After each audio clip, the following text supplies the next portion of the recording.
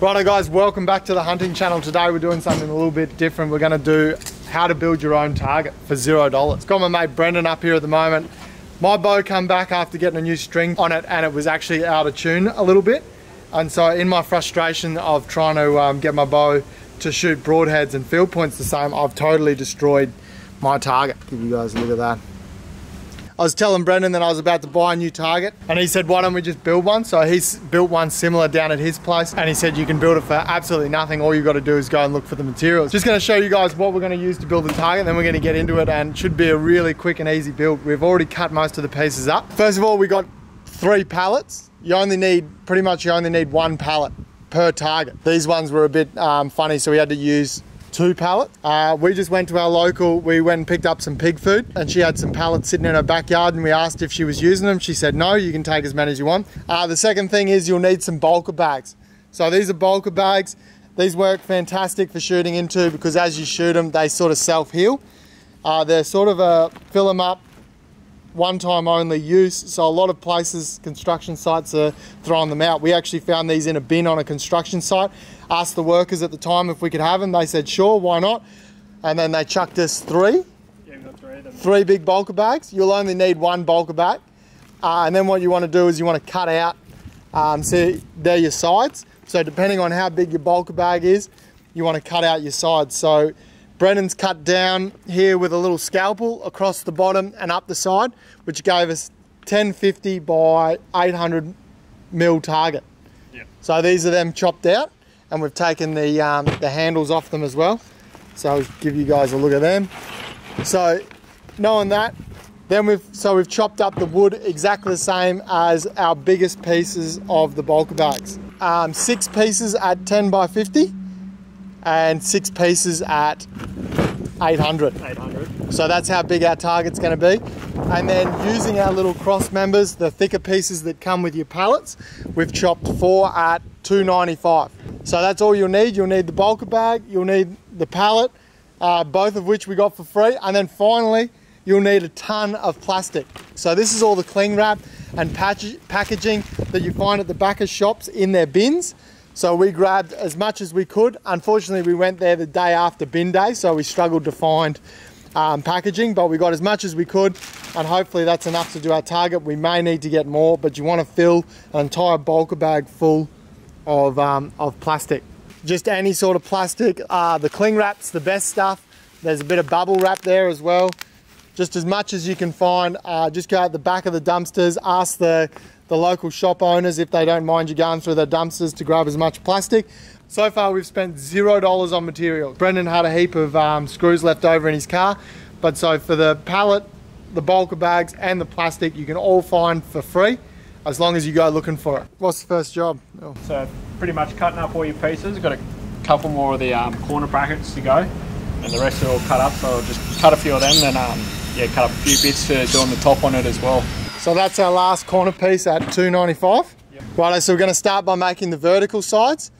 So we've got our 1050 pieces, they've all been cut, and we're going to go 1050 high by 800 wide because you want your target slightly higher than wider.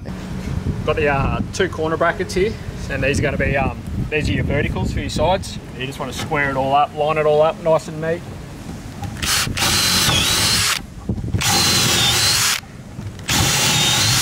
Yeah, it's slightly smaller, it's 4.5 mil. 4.5? Yeah, it's just... and then we've just got out your standard wood screws. Yeah, they're just your batten screws going in the side.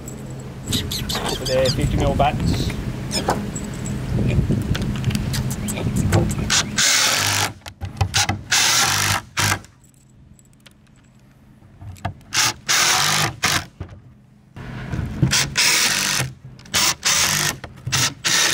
It's one side. Time to make the second side.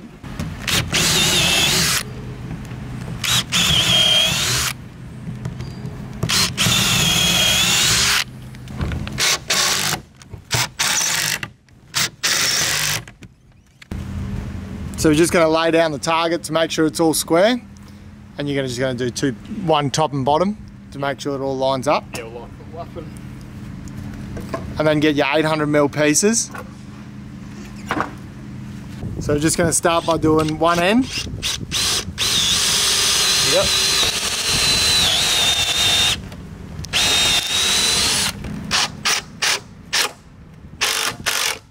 Just pre-drill and screw.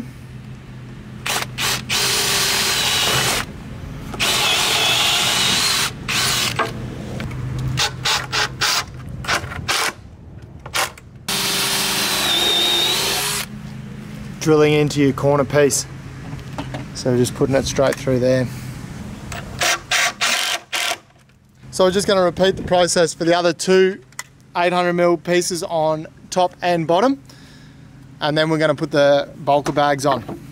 Righto, so once you've got all your sides on, that's what it's going to look like. And the next step is to put the bulker bags on. So we've got our bulker bags already cut out of our sides. So using a little hand stapler with a couple of staples in it. Just going to try and get it as tight as possible. Yeah.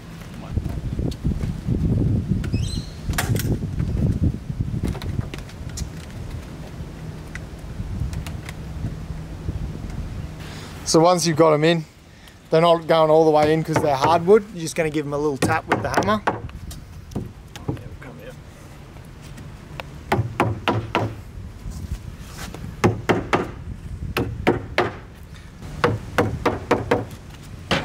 Beautiful. So just go around and make sure it's all stapled out. Put one every sort of 50mm, 60mm. Yeah, about 50, 60mm. Just work your way around, yeah. Righto, so we've stapled it. We went a lot closer than 50mm, probably every 30mm. Yeah, we'll go every second one. Yeah, it's a bit hard. They're staples. These are hardwood pallets, so it didn't go in as easy, but you can see it's nice and tight, and it's only going to get tighter once the plastic's in there. So Brennan's just going around now with the scalpel. I'm just going to trim it up just outside the staples. And then you want to do the same to the other side. Righto, so normally you take out a top board to stuff your plastic in, but just to save a little bit of time, we've sort of got it 75% filled. You want to jam pack it as tight as you can, but we're going to put the top one on now. Put both our sides on. There you go, you can see that. And we've mostly packed it, but you can see how much room we've got. You want it as bulging as much as possible, eh? Yeah, packed, yeah. So make sure you're getting a lot of staples in the side there. So we're going to jump on that and try and get as much plastic in there as possible. It looks like we're only about half full. So just take that top center one off.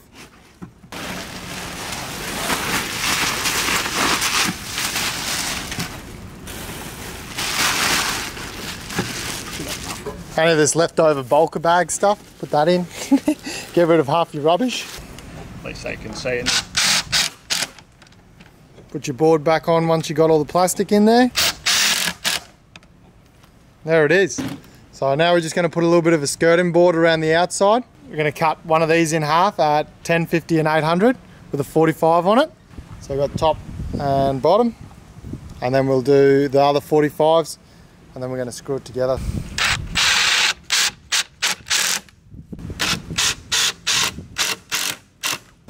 There it is, ladies and gentlemen, we just finished. We just added a little bit of a skirting on the outside. Our rustic free target, completely free, $0.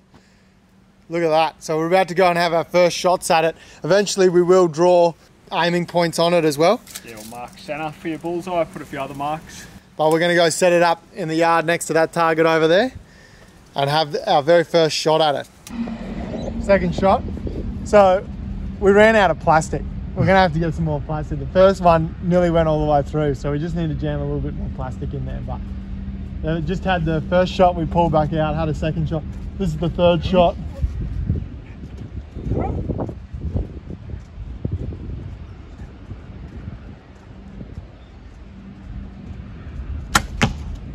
There we go. Let's go have a look. So we're going to have to put a little bit more plastic in there. We ran out of plastic. So we'll go to the dumpsters, do a little bit more dumpster diving. Right, so we just made a few improvements on the target. Just double faced it, put a few more staples in there. Longer screws on the skirting as well, so they're all rock solid. And this morning we went back down to Townsville and picked up some more plastic because we've actually lost a couple of arrows into the river. So really going to jam it down. We thought we were close to full, but no, probably only half, hey? Fit a bit more in there. So yeah, we're going to load it full and hopefully this time we're going to be able to stop some arrows. So still free target, but yeah, we're going to load her up with some more plastic this cling wrap stuff's the best stuff. So that'll stop your arrows faster than any other sort of plastic. So if you can find that, that's what you're looking for. So I'm going to give Brendan a hand, and we're going to have part 2, take 2, on the free target.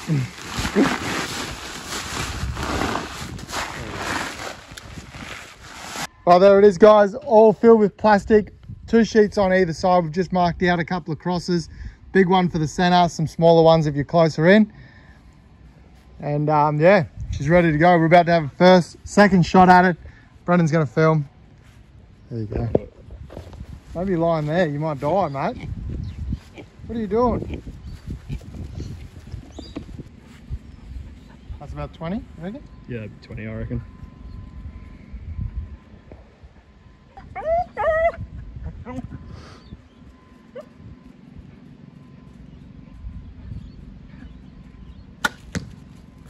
I think that stopped it pretty well.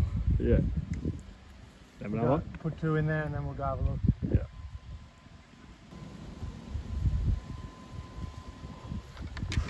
That wind's bad. A little bit of wind, eh?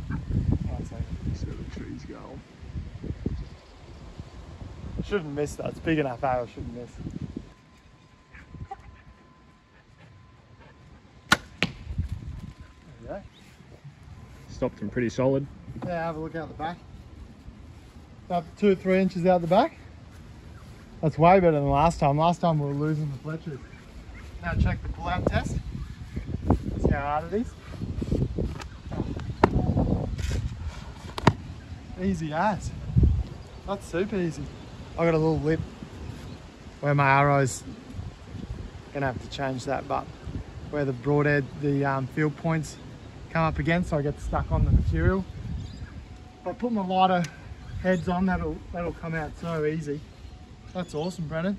Thanks for showing us. There you go. That's awesome. Many arrows are going to go through this.